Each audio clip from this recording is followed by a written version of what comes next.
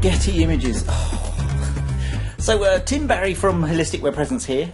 This morning I'm going to be talking about copying images on the internet and how to keep yourself out of trouble and how to get yourself into trouble, and just kind of things that kind of go on and things that people don't commonly understand.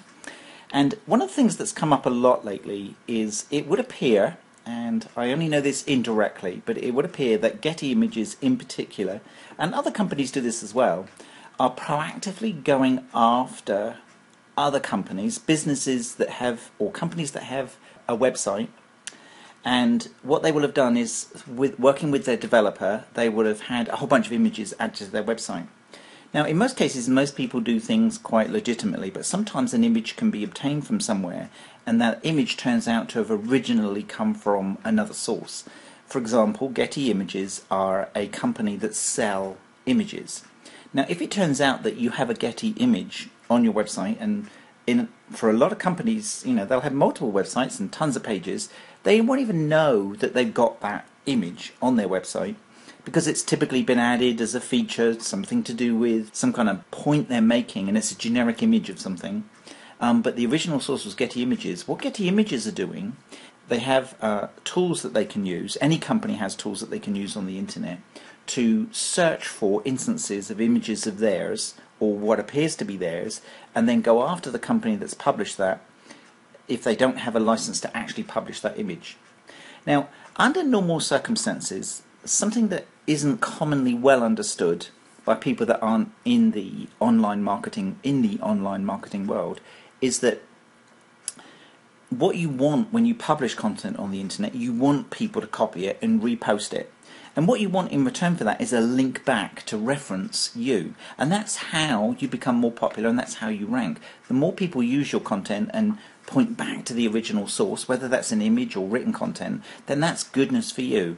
Now, most online companies get that and see that as a benefit. So as a practice, taking an image from somewhere on the internet, or a video, or embedding a video from somewhere from YouTube, or writing some content, and then talking about that subject, and then sending a link back, here's the original source, or here's an example, here's where this original information come from, and then talking more about that subject, is a common practice, and it's good for everybody. Now, in some instances, companies will take an image from another company and repost it and not do a good job of doing that, referencing the original source. What will happen is the company that created the original image will just contact the new company that's reposted their content and just ask for them to stop doing it. A cease and desist is the term that you would use. Please take down the images, these are our images, don't use them. Or what they will do, if they're a bit smarter from an internet point of view, is they'll say, well, you can use the image, but please reference back and refer to us as the original source and the originator of this content. When they're smarter, that's what they're going to do, because that benefits them, and the link that is sent back helps them to rank. And that's part of how the search engines, Google, decide whether a particular website is going to rank, is how many other places have actually used that content, how much buzz has the original content created. Now that applies to images.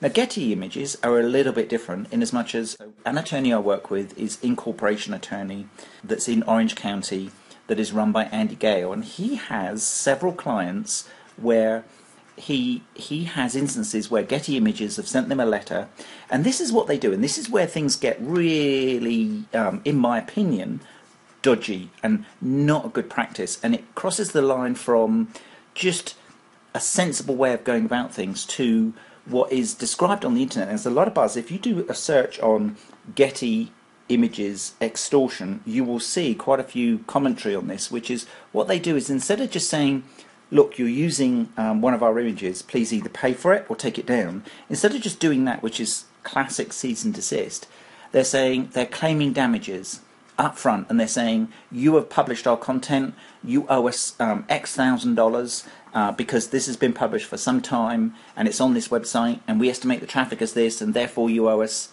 thousands of dollars. Now, what they have is a very legally, carefully worded format in those letters that will typically frighten the naive into believing, oh, I better just pay it because these people are going to come after me, and if it's successful I'm going to have to pay the fees, I've got to hire an attorney, and I've got to have all these problems, and what a nightmare, and they end up just paying the money. You have to ask, now this may be in the realms of conspiracy theory, but it seems to me that a company that publishes images should be making their money on selling the images. But what it would appear to be, is based on seeing what I've seen, is that it could be possible that companies like Getty make more money out of going after people with extortion-oriented letters than they do in actually publishing the images in the first place, because they can frighten people into paying large amounts of money, and I'm talking, several $1,000s for the use of one image. Now, if they send that out to 100 companies and just get a percentage of those pay, you've got to ask yourself, how much is that worth as a business as against just selling an image? Images typically, when they're sold online, if you just shop around in different companies like iStock that sell images, and iStock sell Getty Images, an image is typically $10, $20. So how much is that worth? There's a business model associated with volume there. But how much more is it worth to go after people and frighten them into settling for several $1,000s in one go? So, so here's the message.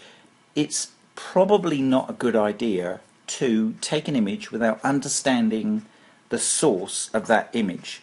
In most cases, if you're taking an image from a company, you're reposting it and you're referencing it back to that company. If they're not selling the image, it's just their property, they're unlikely to be concerned about it, and they're most likely to just say, if they're not happy with it, ask you to give them a reference, or if you haven't, or to ask you to take it down.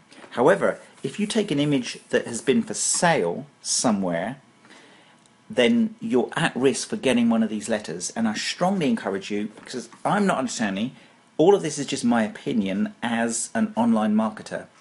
You're much better off, if you're in any doubt, consulting an attorney. I'd recommend, I work with Andy Gale, incorporation attorney in Orange County, and the reason I'm not actually in Orange County, the reason I work with him is that I have a number of clients in Orange County, and he has helped me understand this model of when it's appropriate to publish content on the internet and the legal ramifications of that. I strongly encourage you to contact an attorney, and I'm sure Andy Gale will be more than happy to help you if you have those sorts of issues. So in conclusion, just understand that if anybody publishes any content online, whether it's a video, whether it's a image or written content, anybody that's at all savvy on the internet can copy that. Anybody can copy an image, anybody can download a video. It's very hard to protect for that. I can pretty much get anything I want. That doesn't make it right, but there is a good practice as to how you should do that, and that's usually just referencing the source. But if you're in doubt, then make sure that you talk to an attorney and you understand how you might stand with regard to any content that you copy. We do it all the time. We'll write an article about another business and we'll reference them and we'll include some images off their website, and it's all goodness, because at the end of the day all we're doing is promoting it.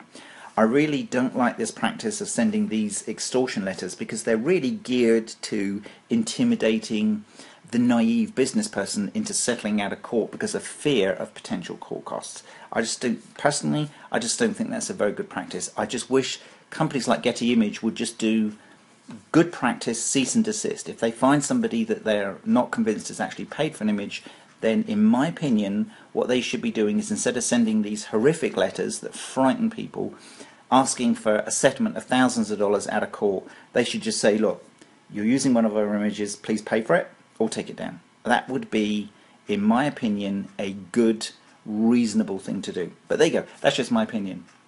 So there are some things that you can do to protect your images, and in subsequent videos in this series I'll be talking about how to make use of images in a positive way.